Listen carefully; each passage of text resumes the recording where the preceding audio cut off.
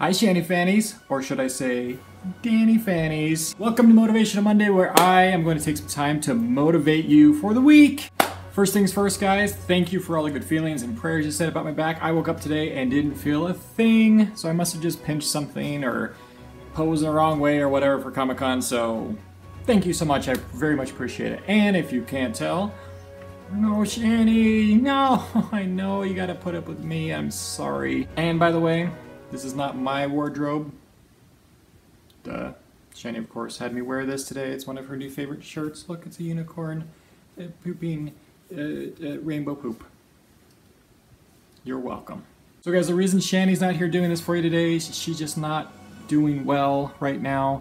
She has had a huge week. There's been a lot of emotional things going on. She's just not doing very well, and she asked me to sub for her today, which I of course said yes, because you guys like seeing me for some reason. I don't know why, but you do. So I'm just gonna apologize now. Sorry, Shanny. And sorry, you guys, you have to deal with me. Anyway, but the good thing is, guys, that she will be okay. This is just giving her breaks, and she's gonna be back tomorrow for the rest of the week, for the rest of the month, for the rest of forever. So don't worry, she's not going anywhere. She is okay.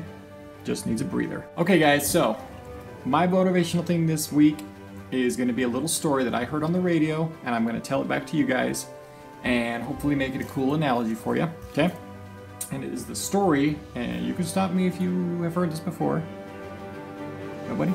Okay, good. Story of the pencil and how we are pencils in this life. So one day, the pencil maker made a pencil, and he said, before I send you out into the world, I need to tell you 5 important things. So the first thing, you will be able to do many and great things, but only if you allow yourself to be held in someone's hand. I'm gonna get into this, but I'm gonna tell you the rest of them first. 2, you will experience a painful sharpening from time to time, but you will need to become a better pencil. Okay, hold on. Questions at the end. 3, you will be able to correct any mistakes you might make. 4, the most important part of you will always be what's on the inside. And 5, on every surface you are used on, you must leave your mark. No matter what the condition, you must continue to write. Okay, let's break this down, because we're gonna switch from a pencil into us. So number 1, you will be able to do many and great things, but only if you allow yourself to be held in someone's hand. What? I'm an adult, or I'm an individual, and I don't need anybody in this life. Bull crap. We all need someone to help us out in this life, guys, whether it's a friend, a family member, a spouse, a brother, a sister, a cousin, God if you believe in him, Great Spirit, whatever. Everybody needs somebody to help them out in this life, okay, guys? Don't forget that. That's like, it's number 1 for a reason. Okay? We're all here to help each other out. Pencils cannot write anything if they're not in someone's hand. Uh-oh. It's on the floor and it can't do anything unless it's being held by someone. Oh crap. Okay. 2, you will experience a painful sharpening every now and again. Guys, look, this life is tough, okay? And if we're out there and we're writing all the time, or we're drawing, or we're leaving our mark, our nice sharp pencil will eventually dull out.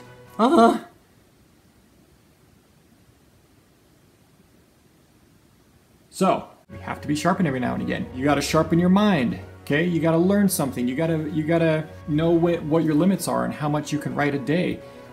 This can go into taking a break in Shanny's case, you know? Anything like that. The problem is that the pencil probably doesn't like to be sharpened that much. Look at it. Oh, we're skinning this thing alive. Judas. Oh, this is terrible. This is absolutely terrible. Look at this. I'm actually holding pencil skin in my hand. But look at that. Hey, Peanut Gallery, you're supposed to be quiet. Okay, guys, so painful sharpening, and look at that. It's actually a pretty crappy sharpening job, but that's not my fault. That's the sharpener's fault. Anyway. Now you can write again. You can write as sharp as you want. You can get super fine detail. You can remember things better. You can have more attention on what your projects are, or what your life is about. Okay? But every now and again, you have to get sharpened. Okay, guys, number 3 is you will be able to correct any mistake you might make. We're all not perfect artists. We all will make mistakes in this life, okay? Greatest thing, most every pencil, will come with an eraser. Okay? You make a mistake in this life, you can erase it. You can make it better. Well, maybe my pencil doesn't have an eraser. Fine. Make the mark that you made work for you, all right? If you mean to draw a circle and all of a sudden, oh, there's a little sharp edge to it or a straight edge or whatever, fine, then it's not a circle anymore. Make whatever shape you made work for you. Make it into something new. Hey guys, most important part of you will always be what's on the inside. Look at this pencil, right? What's the most important part of this pencil? The lead! What's on the inside? Otherwise it's just a piece of wood that does nothing. You have to have that inner core. The thing that makes marks in this world, the thing that makes you you, is on the inside.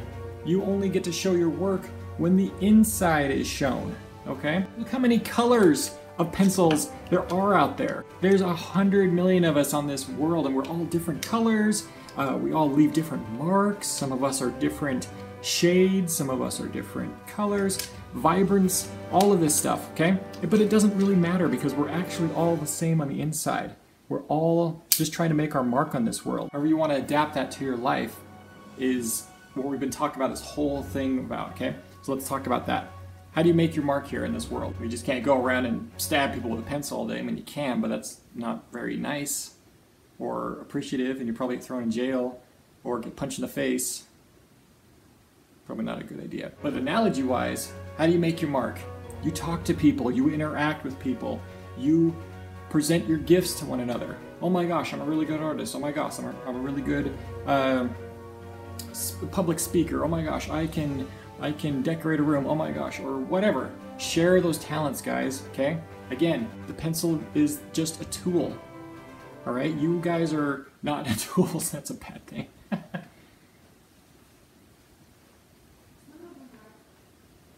That's true. Some of you are tools. Your gifts in this life, guys, are tools to be used. So make your mark in this world, guys. Don't ever forget that. Make your mark. This is the one that's probably going to be most adaptive to people with our situation, what Shanny's channel is always talking about, okay? And that's if, well, I'm broken. What do you do? If you guys are broken, you can fix yourselves. It's not useless, it's not worthless. You guys are not useless, you guys are not worthless. You are still of use. Put yourselves back together. Find that glue in your life. But let's never forget, as we hold our pencils in this life, as we hold other people's pencils in this life, remember to keep it sharp, use your eraser as minimal as possible, and leave your mark on this beautiful, wonderful world of ours. So in these times of recycled wood that gets taken to the plants of the places, that gets glued back together with new leads that continue to make pencils, that making marks in this life of ours, and the times and the places, I don't know how to do this. Peace out.